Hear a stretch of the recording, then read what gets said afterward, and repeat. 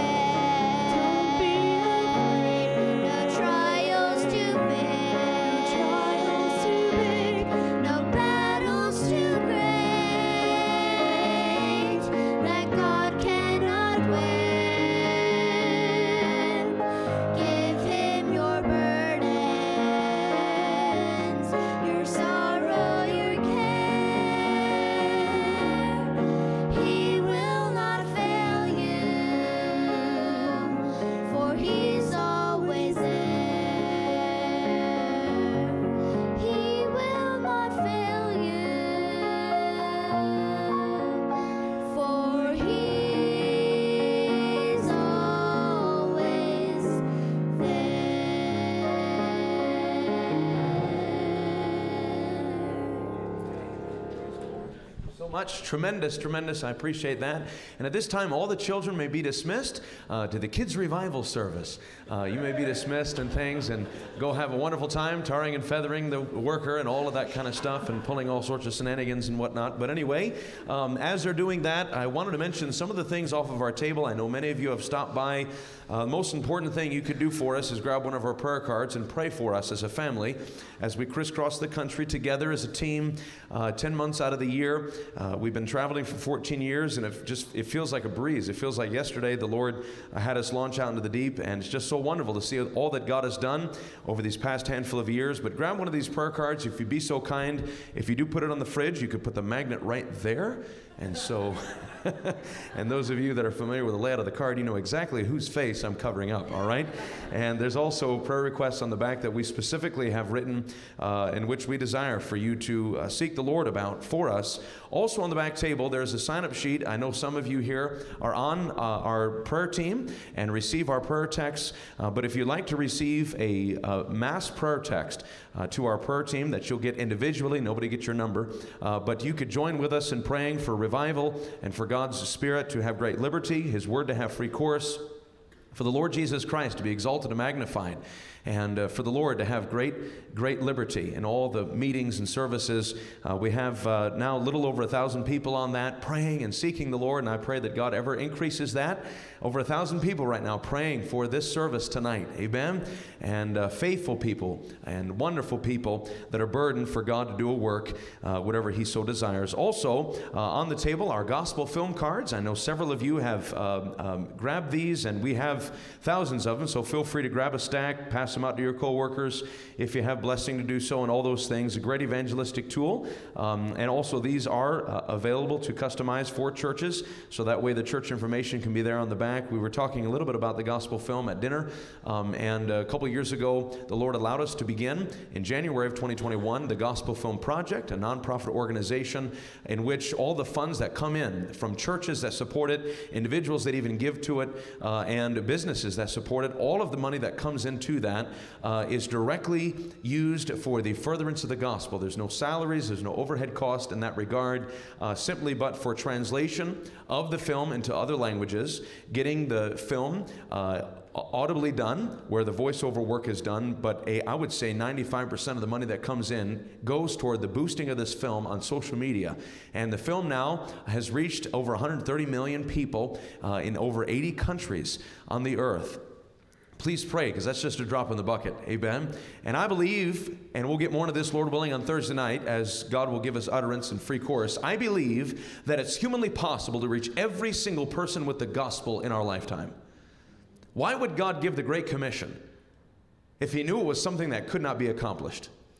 Rather, I believe He's given us this Great Commission, He's given us this calling, because He knows it's something that can be done, not in human strength, not by physical might, but rather by His Spirit.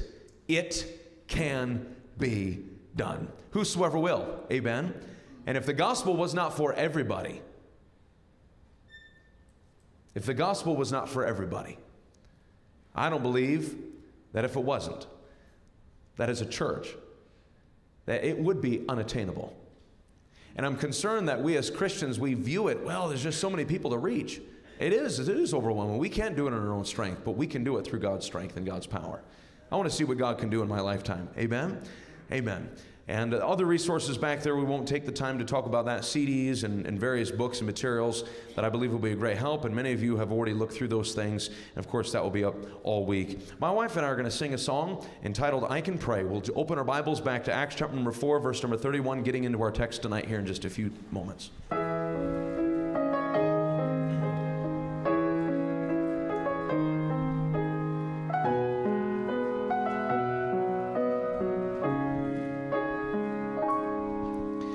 You say I'm not able, I'm too young or I'm too old, and I can't sing or teach, and no title do I hold. Lord, what can I do? For I want to do my part, and I want to help the hurting with all of my heart. I can pray until the walls come down, till there's healing all around. That's something I can do. I can pray in my secret place, calling on your name. That's something I can do. I can pray.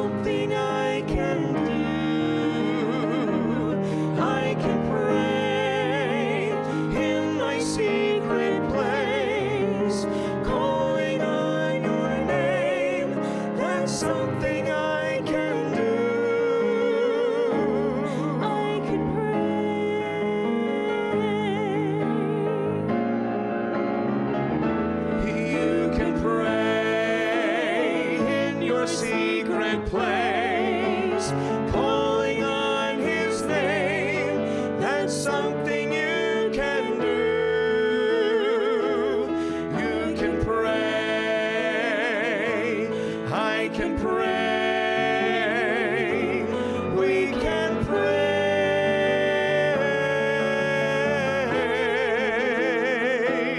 I can pray. You can pray. I know you hear us, Lord, when we pray.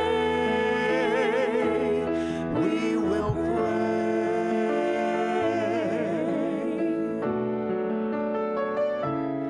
I will pray.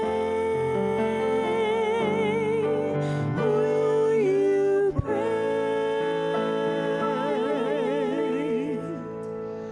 Amen. God desires for His church to be a house of prayer. We focused on that on Sunday night, and specifically taking the time to notice what the Bible promises there in James 5:16. We're encouraged by the promise. We're edified by the principle, of course, of what we find in that text, that the effectual, fervent prayer of a righteous man availeth much. By the way, aren't you thankful that it only takes one man, singular? What could God do if it was men?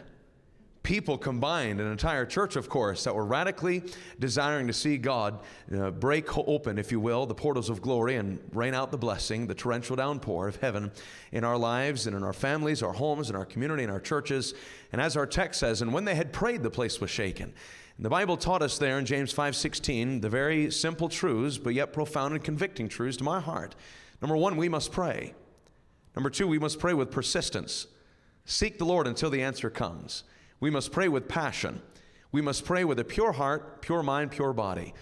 A righteous man availeth much. This next song that I'm going to sing and then transition into the message tonight as we continue forward in studying these various attributes of being a first century church, a Bible church, a biblical church in a 21st century world. This song here is derived from Psalm 139. Most of the lyrics come direct quotation of Scripture in that passage. It's entitled, Search Me, O God. And there in Psalm 139, the psalmist is so overwhelmed with God's delight in him, God creating him, how that God desires to be involved in the intricacies of his life, that God knew every single moment he sat down and when he stood up, everything. He knew the thoughts and all the things that we'll talk about throughout this song. But at the end of the chapter, he becomes overwhelmed in his spirit, saying, oh God, kind of like Isaiah had the experience in Isaiah 6. Wow, look at God. Whoa, look at me. Search me, O God. Try me. Know my heart. See if there be any wicked way in me. I don't want to live a life that grieves you, that insults you. The various things that we studied last night concerning the Holy Spirit that we'll review just in a little while. But God, I want you to lead me in thy way, the way everlasting.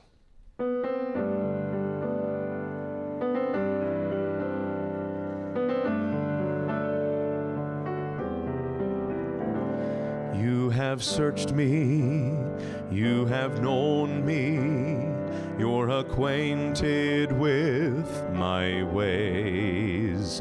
You have laid your hand upon me, heard my thoughts from far away. In the nighttime or the light, I'm just as visible to you. How marvelous this knowledge is, and how I need you to search me, O God, and know my heart. Try me, O God, know my anxiety. See if there be any wicked way in me, and lead me in your everlasting way. Lead me in your everlasting way. Search me, O God.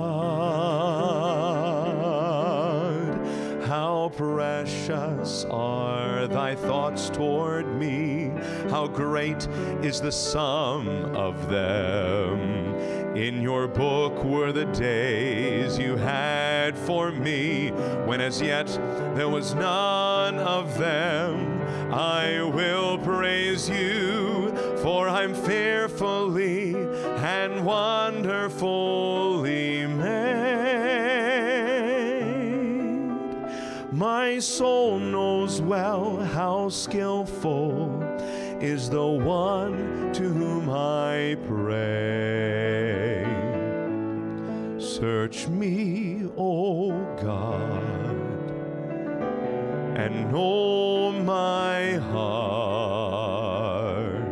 Try me, O God, know my anxiety. See if there be any wicked way in me, and lead me in your everlasting way. Lead me in your everlasting way. Search me, O God, and where can I go from your Spirit? Where can I hide from your presence? If I rise into heaven, you are there. And if I make my bed in hell, you are there. And if I ride upon the wings of morning, and I dwell in the farthest sea, even there your hand will hold me.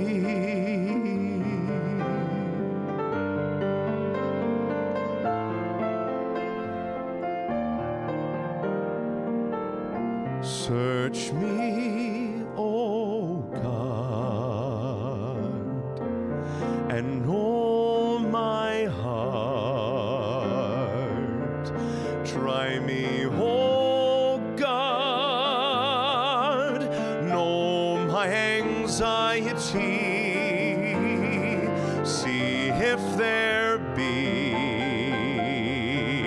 any wicked way in me, and lead me in your everlasting way. Lead me in your everlasting way. Lead me in your everlasting way. Search me, O God.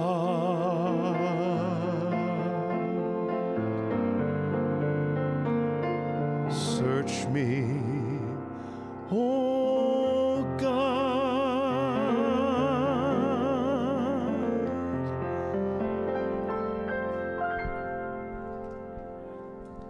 We know tonight that this is a prerequisite for revival. As we mentioned last night, the root of revival is repentance. Our hearts, our minds, our lives thoroughly right with Him. And as we preached in Sunday morning, I'm just trying to connect the dots and remind us of things, be stirred by way of remembrance, as the Bible encourages us. We don't do these things because we have to. We need to, but we don't do it because we have to. We do it because we get to. We're motivated. We're moved in our spirit, the very fiber of our being, because of His love for us and our love for Him. Everything, as the Bible says, the love of Christ constraineth us. And as we observed at the very end of the message Sunday morning, concerning what manner of love the Father hath bestowed upon us from 1 John chapter number 3, that we come to this conclusion: you know what? I refuse to lower myself and roll around the muck and the mire of this old world, because I'm in love with Jesus too much. But we have a carnal nature, and we have that flesh that rages within. We have various adversaries about, but we have one within. The old devil, he fights us tooth and nail. The world laughs in our face, and that corrupt cultural system that we call the world is contrary to the things that we find with the biblical worldview. But then we've also got this heart that is deceitful and desperately wicked, the Bible says. Who can truly know it? Nobody can. Every single one of us in here, and I don't even want to meditate on it, let's just skip past it, but every single one of us in here are capable of performing and engaging in the darkest abominations known to the human race. Every single one of us. Your heart is deceitful tonight. To the very point that some could be sitting here this evening saying, oh no, I could never do it. You're deceived. In my flesh dwelleth no good thing. I need victory over my flesh. That's why we need to be filled with the Spirit. Because if we're filled with the Spirit, we will not be filled with self. You cannot be filled with the Spirit and with the flesh at the same time. We must die to self, as Paul exhorted, and as he testified concerning himself, I die daily. We must live a crucified life. Why does Jesus want you to take up a cross and follow him? So you can be nailed to it, so you can be crucified upon it, so you can die, as the Bible says. Let's go ahead and keep your finger there in Acts chapter number 4. That's the foundation of where we're at this week. And I love how the Lord is having us in this one text. It doesn't happen very often. It's very rare. I think the last time we even preached out of Acts chapter number 4 was back in October or September of last year. And so it's wonderful. I like it when we're able to dig down deep in a text. But join with me. There's a verse that popped into my mind. Let's see here, and I'm going to try to run ahead there first before I give you the reference. Colossians chapter number 3. Colossians chapter number 3, and we actually reference this in the Sunday morning service concerning that thought and that principle of living life in the light of eternity, being consumed and concentrated upon not the earthly or the temporal, but the heavenly and the spiritual. The Bible says in Colossians 3, verse number 1, it says, if ye then be risen with Christ, seek those things which are above, where Christ sitteth on the right hand of God. Set your affection on things above, not on things of the earth. That's pretty cut and dry, isn't it? There's no way to be able to pull apart that text and live any way else. Amen, church?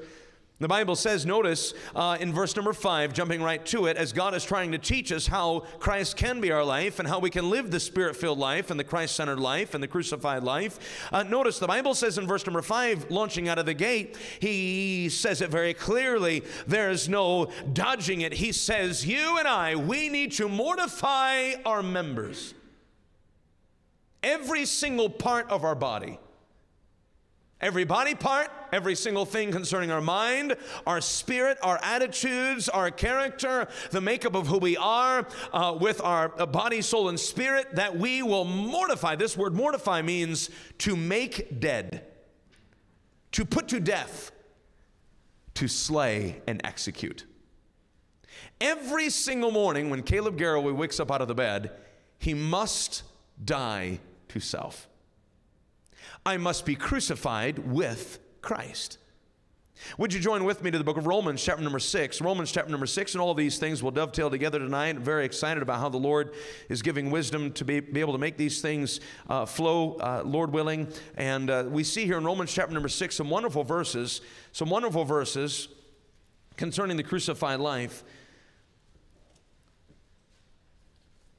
Romans chapter number 6, notice specifically here at verse number 6. Romans 6, verse number 6. The Word of God teaches us, knowing this, that our old man, what's the next word after man? Now help me out tonight. Is this a past tense word, a present tense word, or a future tense word? Present. I'm 36 years old. If the Lord tarries his... Who whistled when I said that? Are you kidding me right now? Okay. Man, I like that. Please don't do it again. Okay. But if the Lord tarries his coming and he allows me to live twice my age to 72, when I open up Romans chapter number 6 and verse number 6 and I read it, it's always and ever going to remain in the present tense. That means I need this truth right now in this very moment of my life. And I'm also going to need it 36 years later from now. Every single one of us, whether we're young, we're aged, doesn't matter who you are tonight. You've been saved for 6 months, or maybe it's been 45 years. The Word of God exhorts us and admonishes us, encourages us to live a life that is crucified. The old man, our flesh, ever present tense, nailed, if you will, to the cross, that we're supposed to bear daily and carry, following our Lord Jesus Christ to wherever He would lead us in His will, engage in His work. Knowing this, do you know that tonight? We all know that 2 plus 2 is 4. That's common sense theology, right? There's no other way that I can try to convince you that 2 plus 2 is 3, right? You know this to be fact. So should we be convinced of this truth. Just as common sense knowledge, and it's obvious, well, duh, yeah, this is how we should function as people, that it's not up for debate. It's not up for, well, let me go ahead and ponder to see if I'm actually going to be yielded to the Lord today and live a crucified life and allow the Spirit of God to fill me. No, it's common sense theology. I will be crucified. It's easier said than done. But still, it needs to be said. Knowing this, that our old man is crucified with Him, that the body of sin might be destroyed. Do you want victory? The only way it's possible is not through our own strength. It's not through a program. It's not through this, that, or the other. And God may use various attributes or various pointers and things to help you on the journey. But the only way that you're ever going to get victory is in the Lord Jesus Christ. The only way you're going to get victory is through the power of the Holy Spirit of God and His presence indwelling you and filling you and flowing through you. And the Lord Jesus Christ as well, working and enabling you in your life as He seeks to live through you as well, according to Galatians 2:20. It's wonderful to consider that the entire Trinity wants to be involved in your day-to-day existence. He's very busy. He's in charge of the entire universe. And my existence is more microscopic than a speck of dust. But yet God looks at me, and God has created you and me, and we are His crowning creation out of everything. And He delights to be involved in our lives. But we must take the appropriate steps tonight and be willing to die to self. This is how the body of sin might be destroyed, that henceforth we should not serve sin. There's a battle raging for control between the flesh and the Spirit. If you could put up on the screen Galatians 5:17. Galatians 5:17, which is where we were a little bit last night in the book of Galatians, talking about the fellowship we have with the Spirit and living with Him and walking with Him and being led of the Spirit. Galatians 5:17, the Bible says, "For the flesh lusteth or striveth against the Spirit, and the Spirit," capital S, you see that, right? It's the Holy Spirit of God is seeking to fight against your flesh and my flesh. And these are contrary, the one to the other, so that you cannot do the things that you would. You got to pick one or the other. There's no holding your hand to one and the other and trying to make this thing work. Even Jesus, He was trying to help us with a different context, different thing. He was talking about God and mammon. You can't hold your hand with the Word of God and with the world and function. It just doesn't work, all right? You'll bring yourself to a place of spiritual frustration. You'll be vexed, like we talked about last night. Lot there, where the Bible says as a result of what he saw and what he heard in the midst of a corrupt culture, it vexed his righteous soul from day to day with their unlawful deeds. And he was never able to go forward. He was never able to grow in his walk with God. He was never able to know the fullness of what God's will was and the work of God of what He could do through his life. Rather, he fled Sodom, losing everything, being a laughingstock to even his own family, barely escaping with the clothes on his back. That's what's going to take place. We'll never have victory and we'll never go forward, never experience a revival. The Spirit of God enabling and anointing and dwelling, all the things that He does, equipping, if we're not yielded to His Spirit, if we're not dying daily and being crucified. I know we're throwing around a lot of terms tonight, and all of this is a scratch in the surface, and I'm sure over the years Pastor has preached on this. And when Pastor preaches, pay attention. Amen? He's got something for you that God has given him, and he can't wait to be able to share it with you.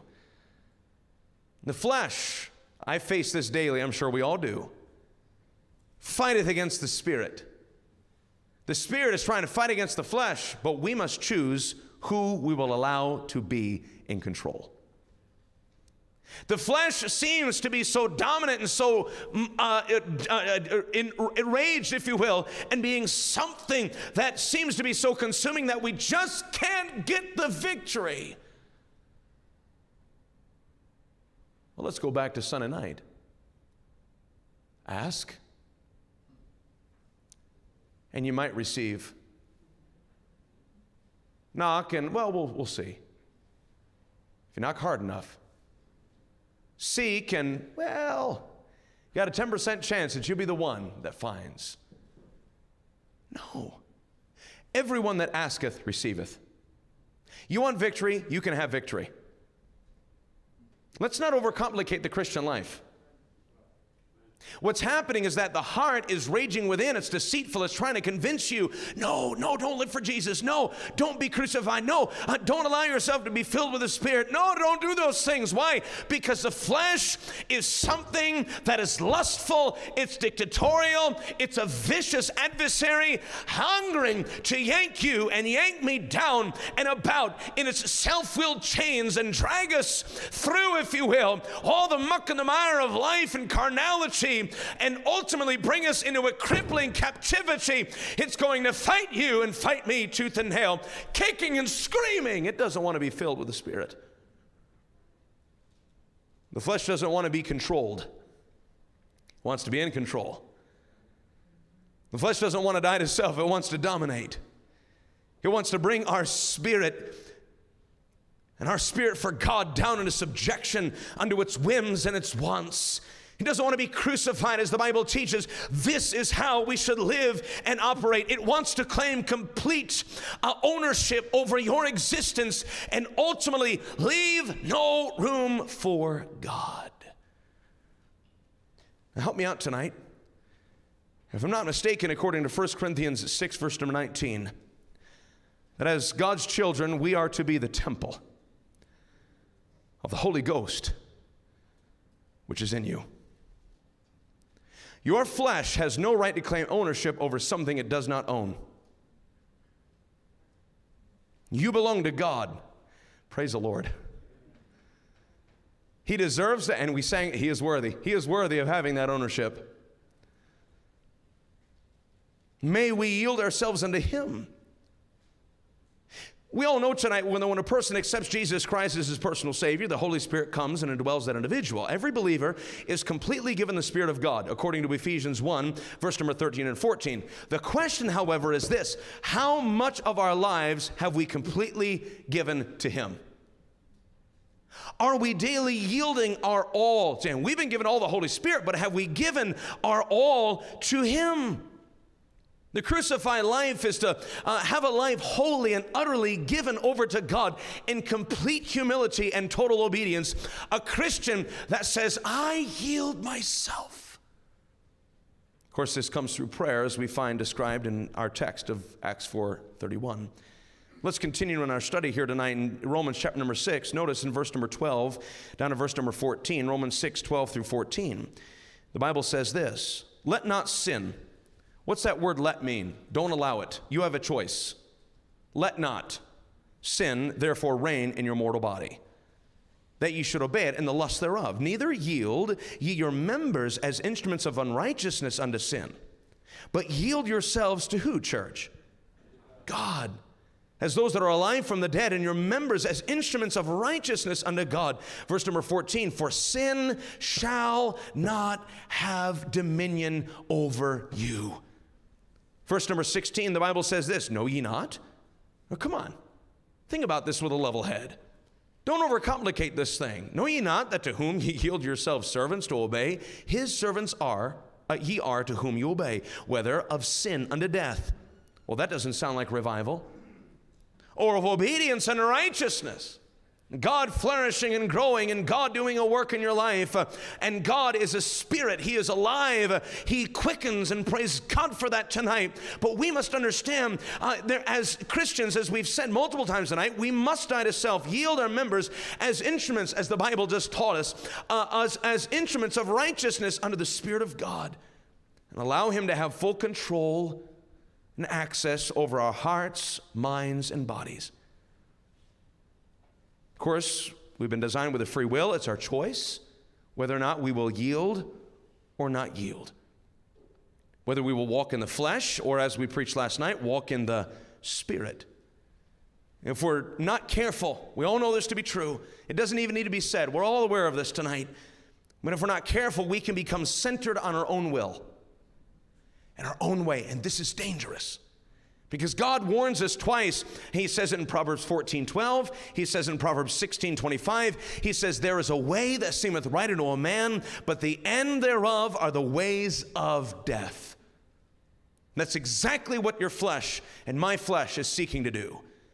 This is why we must yield ourselves to God and over to His sweet Holy Spirit. Daily we must decide, God, I want you to have full control. And as the hymn of the faith goes, I surrender most.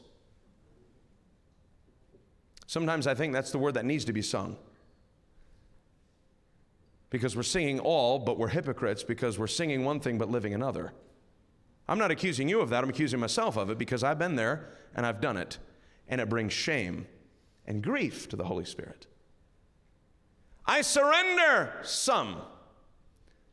Put the right word in there and stop being a hypocrite. Some even in this room, I surrender none.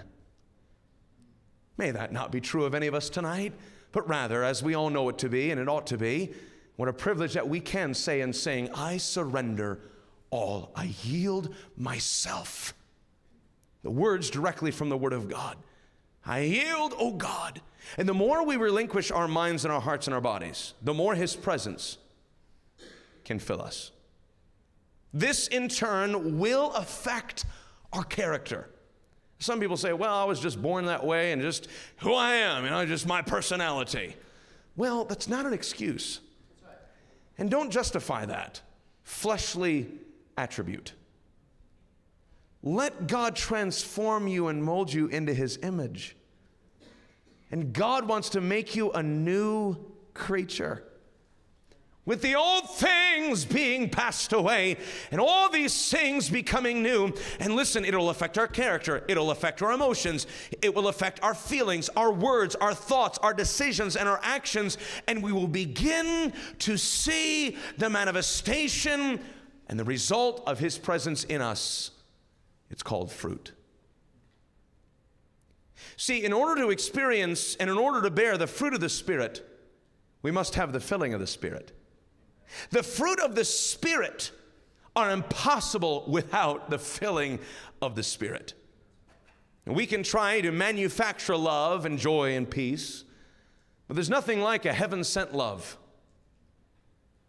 Nothing like a heaven-sent joy and a peace, and something that we know is not just put on, something that we know is not just an act, something that's put as a false front, but rather something that is genuine within, that cannot be contained, and it's fruit. And when you think about fruit, and anybody that's involved in trying to raise things, to get fruit, you're not looking for just one or two measly apples or peaches or lemons on the tree.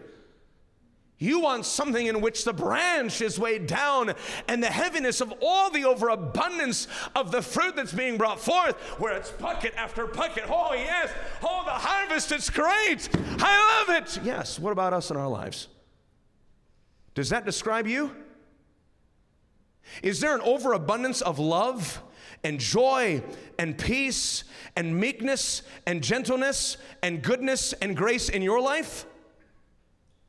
Or is it hatred, bitterness, grief, critical tongue, bad attitude, etc., etc., etc.? Jesus said, by their fruits ye shall know them.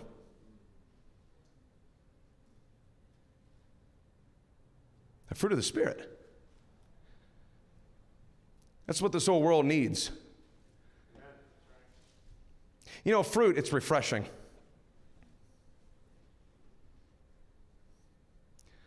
My son Jonathan, who sang tonight, he's like, Mom, I need mango. What 8-year-old says that? I need mango. Okay. So we bought him a couple mangoes at the store. They're rock hard. Break your teeth if you try to eat it. Put it out on the counter, let the sun, 8 days later, and finally it's like, oh, it's good. It's succulent. It's juicy. It's sweet. It's refreshing. Do these attributes describe your life as others are interacting with you? None of it's possible without the Spirit of God. The fruits of the Spirit are a result of His presence in us, becoming manifest throughout our everyday life. So much more could be said here. We're trying to streamline as much as possible. We have somewhere where we're trying to go tonight.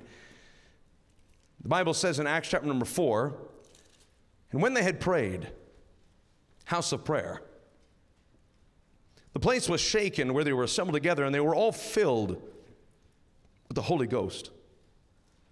Pray for this filling. Seek and ye shall find it. God will give it to you. We find that this first century church was a place where it was a habitation of God's presence and power. Of course, last night we alluded to the fact that the Holy Spirit of God, and one of His functions is to anoint and empower every believer with the spiritual energy and force to be able to go forth and make a difference. And I love Acts 1:8, and ye shall receive power. The New Testament Greek word is the word dunamos. It's like dynamite. It's explosive. Quench not the Spirit. What does that mean? Quenching. It's a fire that goes out. It's something that's there and then it's snuffed and put away. This fire of the Holy Spirit that desires to consume us and burn upon us, as it says, and ye shall receive power after the Holy Ghost has come where? Within you. Is that what it says? No, but upon you. I pray tonight that you understand that the presence of God within you is different from the power of God resting upon you. His presence dwells within, and it's an indwelling of the Spirit, but there's also an anointing of the Spirit. I pray that we would not stop at the fullness in which we desire just His presence, but we would go beyond that and tarry until we receive the touch, that we would seek the Lord and be endued with power from on high and have this spizerinctum and this dunamis, if you will, to be able to go forward and go out. Listen, there's many Christians that are growing weary and well-doing, but listen, it's not the hard work that breaks people down. It's trying to work and function without power. Supernatural, spiritual, heavenly power. We need the power of the Holy Spirit of God upon our lives, and I pray that just as the early church got alone with God until God alone got all over them, as we read in Acts 1, as we read in Acts 2, as we read in Acts 4, and how that time after time they desired this fresh anointing and this indwelling of God, that we as a body of Christ, that we as many members making one, as we'll see here in just a moment, would have the same desire for there to be an anointing, a fresh and anew of the power of God upon our lives. The truth of the matter is tonight, the reason mothers and wives are wore out and fatigued from the chores and the constant workload, the reason fathers and husbands are failing to be the men of God as they ought to be in their communities and in their families and being leaders of the home that they should be, and young people growing exhausted from their schooling and their studies, and preachers being feeble and dull in their sermons and even delivery, teachers fumbling with their lessons, just trying to make it through just another class period, and soul winners and servants of God being weary in the work and getting tired in the master's business. It's because they're seeking to toil without the touch of God. It's interesting, and not to be cute with a play of words, but it's true. The presence of God comes through yielding. But the power of God comes through yearning. You'll find that these disciples gathered in an upper room and they prayed and they tarried until they were able to get that power. Are you willing to labor in prayer for a week for the power of God? If that's how long it would take to get the anointing? Maybe it's 30 seconds, maybe it's 5 minutes. But I believe tonight that if we wait on God and we long for that touch, to be endued, as the Bible says, it's an illustrative term there in the book of Luke, as a garment, a jacket that's being put on, the power of God resting upon your life. And I pray that it's something that it's obvious, it's visible, it's evident to those around you. They know that you are indwelt with His presence, but also anointed with His power, that would be willing to not rush ahead of God, but that we would be willing to wait for that touch. I love what D.L. Moody said. He wrote this in 1881. He said this, and I quote, from a book he wrote entitled Secret Power. It's wonderful. It's a life-changing book. He said, some people seem to think that they are losing time if they wait on God for his power. And so away they go and work without unction. They are working without any anointing. They are working without any power. But after Jesus had said, receiving the Holy Ghost in John 20:22, and had breathed on them, he said, now tarry ye in Jerusalem until ye be endued with power from on high. Read in Acts 1:8, but ye shall receive power after the Holy Ghost has come upon you. He continued to say, he said, do you think the scene would have taken place on the day of Pentecost if they did not come forth with power? We all know the answer tonight. The answer is no. But they tarried in Jerusalem. They waited 10 days. What, you say? The world is perishing and men are dying. Shall I wait? Do what God is telling you to do. There's no use in attempting to do God's work without God's power. A man working without this unction, a man working without this anointing, a man working without the Holy Ghost upon him is losing his time after all. And we are not going to lose anything if we tarry till we get this power. This is the object of true service. By the way, this is a man who is an example of it. Before modern technology, preaching to 100 million. Over 1 million souls coming to Christ through his preaching. I think he knew what he was talking about from personal experience. This is the true object of service, to wait on God and to tarry until we receive this power for ultimately witness bearing. He continued on with several stories and various things. And church, it's so true tonight. God's work attempted in man's power and ability will be feeble. But God's work done with God's power will make, I believe this with every fiber of my being, it will make a supernatural impact. It will leave a ripple effect into the generations to come. It will make an eternal difference. I believe that tonight. And I pray that every single member in this church, every single staff member, every single deacon and trustee and financial officer and person involved with the special music and every teacher, every single person a part of this ministry, that you are desiring the indwelling of the Spirit, but also the anointing of the Spirit. Oh, that we would have the fullness of him, that we would desire him, and the overabundance of him, where it cannot be contained. It is literally all over the place, as the Bible teaches, the filling of the Spirit as you study the Word. And dwelling in an anointing, the fullness of his presence, but also the fullness of his power.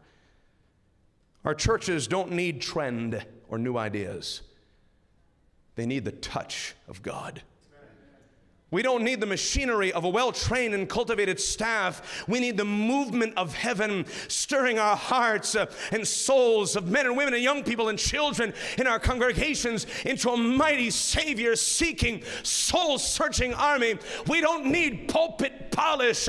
Our churches need to feel the very real power of God upon their lives and in their midst again. Our churches don't need innovation. They need a visitation from a heavenly country for a sacred fire to consume them and work through them. Charles Spurgeon said this: it's the extraordinary power from God, not talent, that wins the day. It's extraordinary spiritual unction, not extraordinary mental power that we need. Mental power may fill a chapel, but spiritual power fills the church with soul anguish. I'm concerned for far too long we're doing this. Scratching and tickling the back of ears. And we accuse the ecumenical people to doing it. That's what we're doing. Just making people feel good. Yeah. We don't need to be tickling the back of ears. We need travail. This church will never experience the fullness of the outpouring of heaven unless every single part of this church desires God in all his fullness. I'm so thankful tonight that he has said, seek me, and you shall find me. as we seek him with what? All of our heart. Are you seeking his presence in your life? Are you seeking his power upon your life?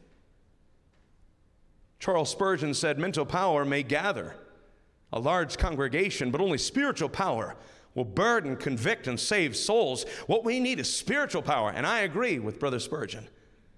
God give us preachers and people who understand that the cause of Christ is not advanced by methods or programs, though we need good methods and we need good programs that are decisive. But listen, what our churches need and what God's people need to carry out his cause is the presence and power of the Holy Ghost.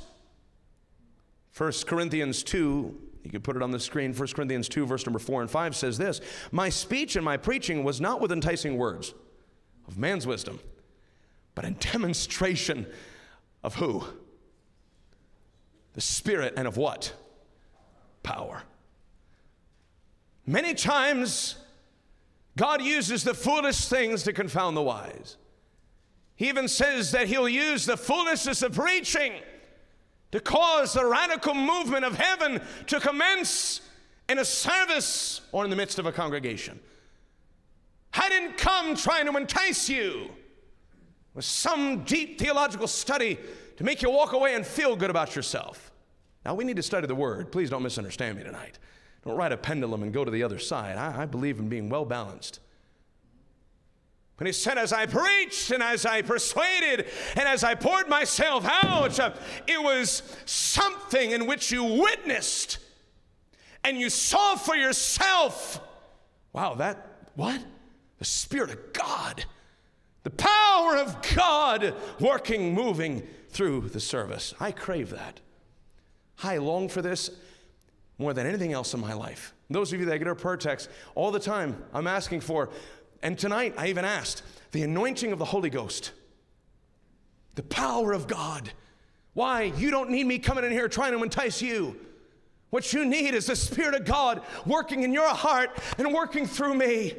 I'm just but a vessel, and a vessel is something that is to be filled so it can be poured out. Every time I preach, I desire to pour out my cups and preach every single message as if it's my last, because it very well could be.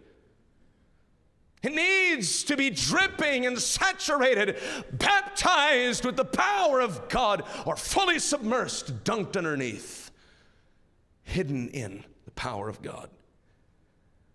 The next verse says, why? That your faith should not stand in the wisdom of men. Rather, you are who you are as a result of the power of God, and it's in the power of God. You do not need to live your life in wisdom. You need to live your life according to the power of God. 1 Corinthians 4:20, the Bible says, for the kingdom of God is not in word, but in power. Zechariah 4, verse number 6, the Bible says in Zechariah 4:6, not by might or human might. In Zechariah 4, verse number 6, not by might, human might, nor by power or fleshly power, but by my Spirit, saith the Lord of hosts. And that generation was faced with an impossible task. They were overwhelmed. How on earth is this thing going to be done? God sweetly came unto them, encouraging them, saying, my son, my people, it's by my Spirit. I'm so thankful tonight, by the way. The same as we mentioned last night, Holy Spirit that the early church had is the exact same Holy Spirit that we have this very day. The Holy Spirit of God. We may not have been at Pentecost. I wish I could have seen that. We live in the age of the Spirit, and you and I have the same Holy Ghost, and I passionately believe that we can see him mightily move and work as he once did in generations past, even at Pentecost, thousands of souls saved, people added to the church even daily, the work of God being multiplied for his glory and the gospel's sake. I believe it's possible. Why? Because he's still the same. His presence has not withered away. You know, he's lost his grip on society. He's been at this thing for thousands of years. You know, he's tired. No. I would lift up mine eyes into the hills from whence cometh my help. My help cometh from the Lord, which made heaven and earth, Psalm 121. With him, hey, he doesn't slumber. He will not let my foot slip. Man, he's the same yesterday, today, and forever, and I'm so thankful for it. And I read and I study and I pine really in my spirit about how God did such wonderful works in yesteryear. And as I read it, I don't get discouraged, I get encouraged. Because listen, it was wicked back then, it's wicked today. Sin was abounding back then, sin abounds today. Apathy in the church was running rampant, and the services were ill-attended. Apathy runs rampant, and many times services are ill-attended. But the same God that struck a chord and shook the place and did something supernatural and mighty, marvelous, miraculous is the exact same God that desires to do it today. Amen. So I go forward with faith, believing, with boldness, desiring for him to do it again. And I understand that the problem is never God, but it's always me. It's us. It's us. We're not yielded. We're not surrendered, all in, 110%, Jesus, only Jesus. Crucified, allowing his Spirit to indwell us, craving and praying. I'm not talking about working up into a frenzy. Oh, but you're willing to tarry and just be in the presence of God and desire. I crave that anointing, oh God. Please empower me to be able to go forward this day as I live for you and accomplish your will. Oh, the problem is never God. It's my sin. My self-centeredness, my carnality, my way, my will, my this, my that. We try to fit God into a box. I love what Leonard Ravenhill said. And he was, what a preacher. What a preacher. I look forward to going to heaven someday and meeting him. And just a wonderful, wonderful man of God that the Lord used to stir revival fires. He said many times, churches, they come in at 11 and they go out at 12 and they say, Holy Spirit of God, come, but come our way. Don't violate our theology and don't upset the status quo. Don't break our hearts over a dying world. And we expect, he said, God to meet with us in the time that we have established, and then we expect him to leave us alone after we lock the back doors of the church. He said many of these things in his latter years so he could get away with it. Amen. His heart pined for God to do a work in his generation. I believe we all tonight, and even those who have joined by way of Livestream, we all desire this. And may God continue to open up our eyes and our hearts and our minds and help us to live these crucified lives and to live a life in which we understand that we are the temple of the Holy Spirit. The flesh has no ownership. It has no rights over my body, anything about my being, any member, any body part that I have, anything about me. It belongs to God. It's been redeemed by the blood of the Lamb. It's been bought with the high price of his sacrifice. It is the dwelling place in the temple of the Holy Spirit. He deserves to have preeminence and his presence fully in me and through me. And he desires to anoint me. What could God do with a fully indwelt and anointed church? Jonathan Goforth, almost through. Jonathan Goforth declared this. He was a missionary of the past. He said, if revival is being withheld from us, it is because we still insist in placing our reliance in human schemes, because we refuse to face the unchangeable truth that it's not by our might, but by his Spirit. Someone once said this, could it be that we live in the age of the pretty church? And the first-class program church, but also in the age of the powerless church. I pray and I believe Lighthouse Baptist Church will be an exception. We will be a pretty church. Amen. He deserves riches, honor, glory, and blessing. He deserves to have things done first class. Not slipshod, half-hearted. Are you kidding me? With all of our might. The best that we can for his glory, because he is worthy of receiving it. But we will be known as a power-filled church. I beg of you tonight, and I don't think you'd take this the wrong way, don't hinder this. Don't you be one that says, well, that's for so-and-so, but you know, I don't know about all that. This is for all of us. Tonight, the invitation is simple. Have you fully yielded your life to God?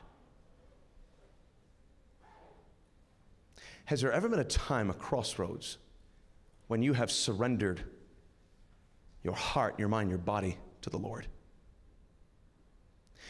And as you have laid yourself on the altar of sacrifice, you have stayed daily surrendered, as Romans 12 teaches us to live. Verse number 1 and 2. Is there anyone in this room, young people, adults, we have crawled off the altar of sacrifice and surrender, and we've begun to try to coexist with God, and we need to resurrender our lives fully to the Lord?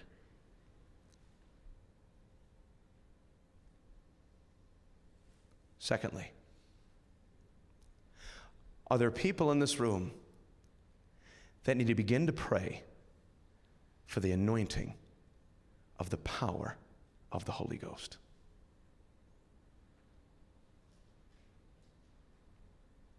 And desire this dunamis, this fire that should not be quenched, to burn, to catch a world aflame.